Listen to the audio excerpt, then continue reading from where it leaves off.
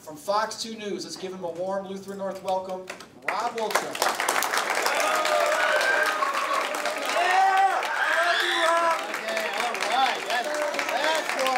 I've been returning once a year to speak to business students at Lutheran North High School since 2006.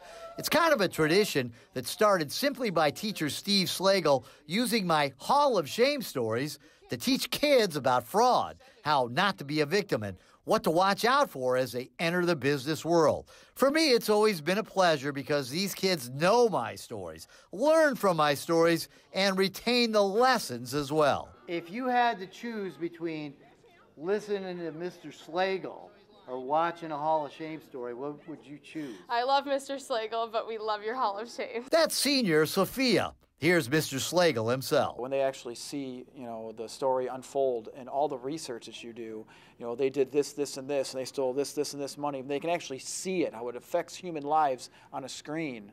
And then when you bust them with the evidence and they run to their car and squeal the tires away, that's more powerful than me just talking about it. There's a lot of teaching and bookwork involved as well, but during the fraud unit of his business class, the kids start their day by watching a Hall of Shame story, then discussing it. Freshman Brian says he's learned a lot and understands now how his grandmother got tricked into a scam a while back. She lost like $5,000. So your poor grandma, doesn't your grandma watch the Hall of Shame? No. Oh. It's sad. I think she will now once I tell her about it. Nicholas says seeing real-life scam artists put on the spot is eye-opening. Sometimes I think they're kind of foolish. Sometimes I think they're just cold-hearted.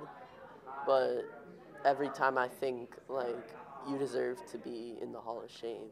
My talk to the students isn't scripted. I take a lot of questions, and I'm always surprised by what the young people take away from my TV stories. And I gotta admit, it's kind of fun for me to be a newsman rock star for a day. You like watching my videos? We love your videos. Love them. We're the biggest fans. And at the end of every class, I give my catchphrase to a round of applause. You're in the Hall of Shame. In Macomb Township, rock star Rob Wolchek, Fox 2 News.